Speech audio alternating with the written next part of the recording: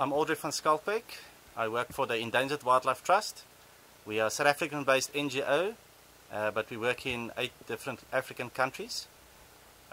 In 2017, we partnered up with the Rainforest Trust to form the Soutpansberg Protected Area, of which I'm the manager of. The mountain currently have got very poor conservation status, with only 1% formally proclaimed as protected areas. So with us partnering with Rainforest Trust, we were able to purchase at this stage 6,500 acres of threatened areas where there is endangered species, endemic species that were under threat from the bushmeat industry, also illegal fishing and illegal plant collecting.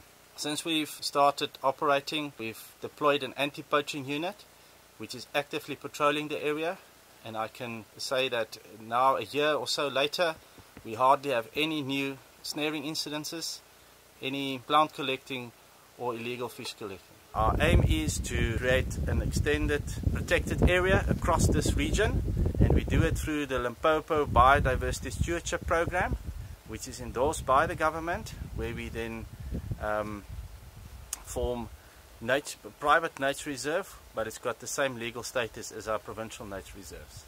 We also have the Soutpansberg Water Conservation Program, where we actively go into the high altitude mountain catchment areas where invasive plant species, in particular plants from Australia, spreading into the riparian zones and wetlands, and we've got a team out that's actively cutting these trees out and rehabilitating the wetlands to improve water security for the people of the region.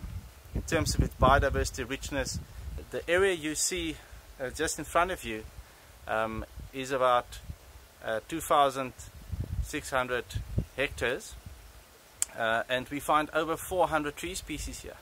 This is equivalent to what you would find in the Kruger National Park, which is over 2.3 million hectares.